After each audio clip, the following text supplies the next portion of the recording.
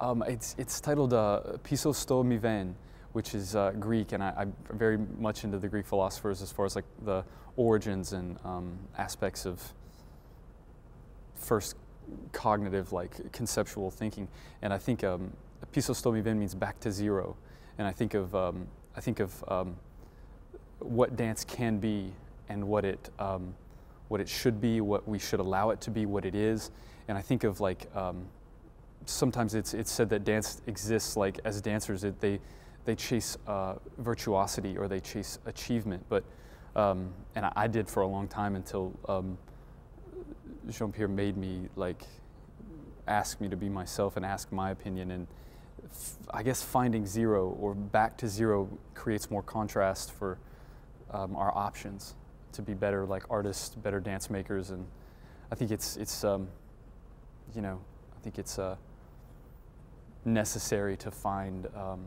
another scale, or even what we feel is effort. Like if we can find negative numbers in effort to create another tone or another language for ourselves physically. Dance is so personal and so accessible because I don't know, sometimes there is no language. There is language and sometimes there's spoken word, which can be beautiful, but there's something about not pinpointing like a subject, because then we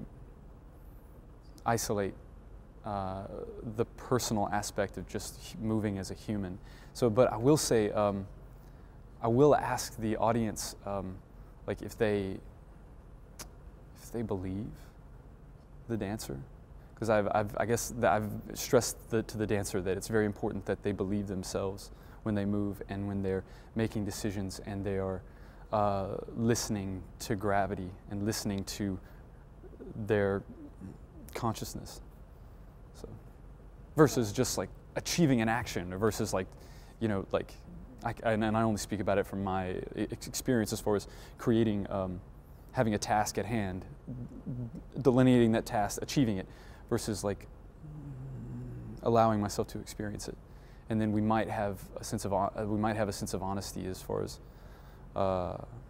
Might have a communicative honesty for the audience, which is the goal, I guess.